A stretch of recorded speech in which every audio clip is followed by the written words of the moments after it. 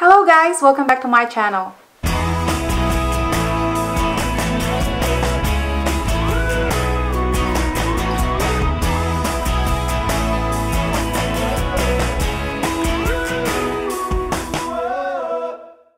Okay, so this is so random topic in my channel that we are going to talk about today. So this is not for moms or babies or parenthood. This is for my co-nurses or newly grad nurses that want to take these opportunities that they are staying at home to prepare for their licensure exam. Okay, Nclex, Nclex, Nclex. This licensure examination really challenged me a lot. I have my license back in the Philippines, Saudi Arabia, Doha, Qatar, and Singapore. But this one, Nclex, is the exam that I can really tell you that will really make you use your critical thinking skills. So for you guys that planning to take the Nclex, I think this is a perfect time to start your review. Quarantine time, staying at home time, no distraction, no partying, no going outside, no meeting up with friends. This is really it. This is the perfect time for you to be able to focus on your review. There's nothing else to do, right?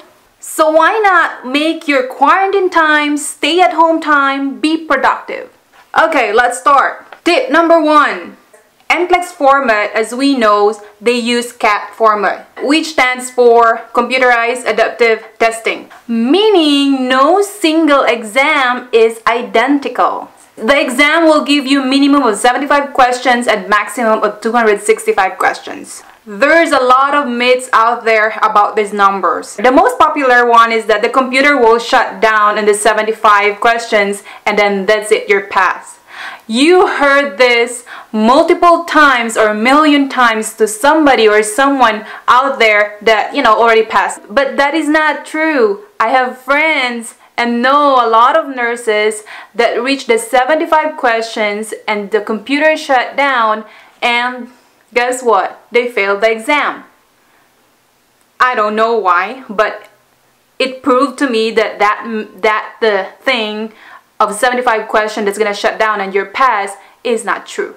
And also I have a friend that took the exam and ended up answering up to 264 questions and the computer shut down. And guess what? She ended up passing the exam. Okay, let's talk about how these things works. You start on the line 0 with each correct answers. The computer will give you more harder questions. And to be able to pass, you need to reach the point above the pass line. Tip number 2, stress management. Anxiety is a real thing, guys, especially if you are not prepared. During the exam day, you might experience different kind of things, like you have butterfly in your stomach, you have headache, you have diarrhea, you can't focus. This is how your body responds to stress. So that's why stress management is very important. How to keep your stress at minimum level. Number 1, prepare for the exam. Study, study, and study.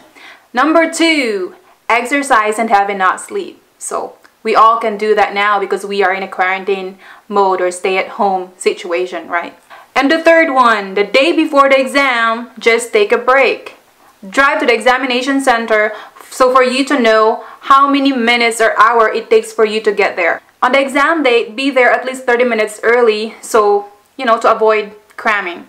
The next one is make your study plan. You can study every day, every other day, or every week. It's up to you. You're the only one that knows how your body or your mind can handle this. The next one is invest in resources. Investing in resources, guys, is really worth it. Since now that you can't really attend a classroom review because of all this quarantine and stay at home and social distancing, try to find online class. Well, what I did before is I used the Kaplan. They're offering different kind of packages and the price, it depends on how long you're gonna avail the package.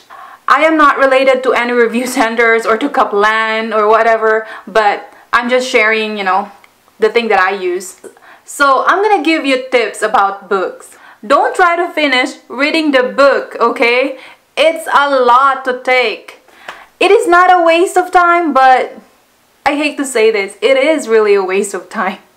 You guys been studying for 4 years if you're bachelor, right? Or if you're associate degree, you've been studying for 2 years. So you guys don't need to go through all of this all over again. You have the stock knowledge. You've been reading this for 4 years or 2 years. So the knowledge, the theories is already in your head. It's already in your whatever, subconscious or in your mind.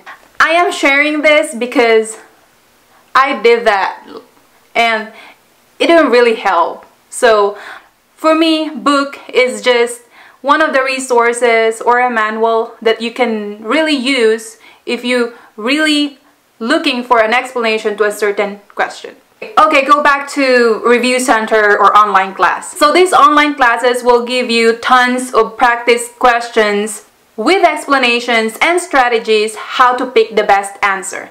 As we all know, they're gonna give us or they're gonna give you one question and 4 options or answers that is really gonna look like all of them are the best answers, but you need to pick the best one and the right one.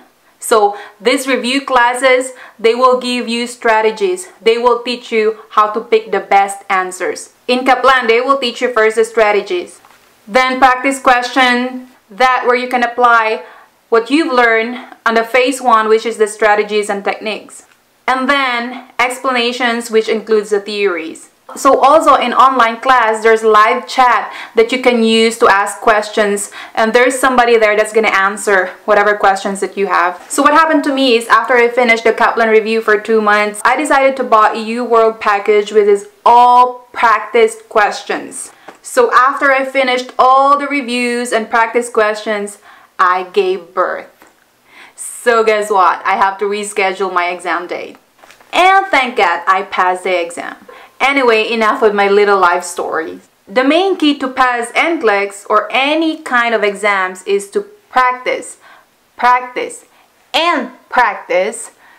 the different type of questions. So this is the best and the most important way to prepare and pass the exam. The last one is believe in yourself, think positive, stand in front of the mirror and tell yourself repeatedly, I will pass the exam. I will pass the exam, and I will pass the exam. So you that is watching this video right now I'm gonna tell you, congratulations. I am going to end this video by saying thank you to all the nurses and the healthcare workers that are heroes of today for all your vocations. You guys are always in our prayers. Please stay safe and God bless you. Thank you for watching this video and see you on my next video. Bye.